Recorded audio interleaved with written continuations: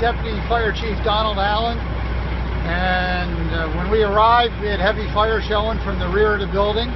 We were able to secure that all the residents were out at the time of the fire. An animal, their pet dog, did perish in the fire. We were able to get in on the fire quick. We knocked it down. It's all to the rear of the building.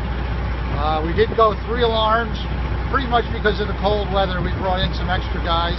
We had Ulster Hose here with their fast team, and we did bring a tanker in from Ulster Hose with water because the city is in kind of a water situation. The system is good and worked good, but just as a precaution, we had Ulster bring a tanker of water in.